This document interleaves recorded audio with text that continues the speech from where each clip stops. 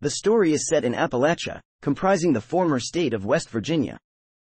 The player takes the role of a dweller from Vault 76 as they attempt to reunite with their missing overseer. On their journey, the dweller discovers how Appalachia has been devastated by and suffered from the fallout, and crosses paths with different factions with conflicting ideas on how to revitalize or conquer Appalachia. Fallout 76 originally began on October 23, 2102, Reclamation Day, 25 years after the Great War. Time progressed by 1 year with the release of additional updates, the starting year being 2103 with the Wastelanders update, and 2104 with the Steel Rain update. This places the game's story before that of any previous games.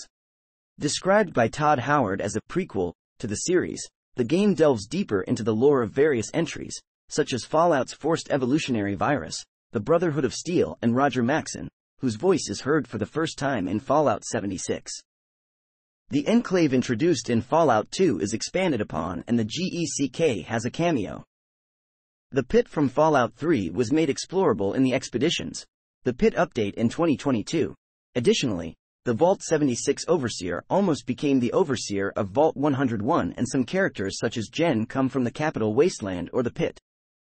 There are various minor connections with Fallout 4, such as the universe of Hubris Comics, Elliot Manfield, Del Walsh, the Mistress of Mysteries actress Shannon Rivers, and a Nuka World tie-in location named Nuka World on Tour.